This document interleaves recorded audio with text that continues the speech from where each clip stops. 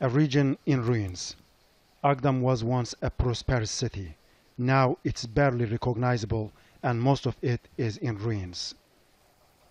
Agdam was one of the most advanced provinces of Azerbaijan. It was such a green city with fresh water from the surrounding mountains. It had a peculiar way of life, even had a theater drama hall back in the 1930s. It was the hometown of world-famous scholars. You could find anything in its bustling Grand Bazaar. There were 10 big schools in the city where Azerbaijani and Armenian teachers were working together.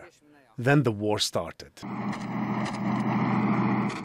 When the Armenian army captured Agdam 3 decades ago, the heavy fighting forced the local population to flee east. Armenian forces destroyed some of its roads and buildings and used it as a buffer zone until they lost control of the city to Azerbaijan in November last year. But as they retreated, they left behind more than 100,000 landmines.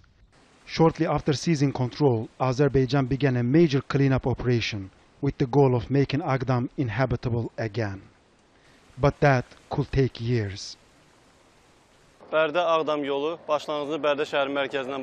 constructing a road from the town of Bada to Agdam. The road is 45 kilometers long. There will be 4 bridges over it. And also the pipelines which will carry the water to Agdam will be laid alongside the road. Now we are flattening the road, and soon we will start pouring cement. Despite all efforts, the work goes on slowly because this region is heavily mined. It's now a long and complex road to economic recovery. But Azerbaijan's government says it is determined to transform regained territories like Agdam into areas of high-tech development, based on what it calls the smart city concept. We have the master plan which was adopted, where according to this plan we are going to implement a lot of the project concerning the road construction, concerning the utilities, and also here we are use the green energy, we are use the contemporary world technologies here, like the innovative technologies. So all of this work we're the planning to do here. But that could be easier said than done.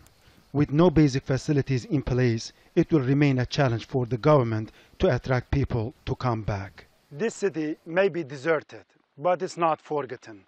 And while an end might not be in sight, for the first time in decades, Agdam has hope.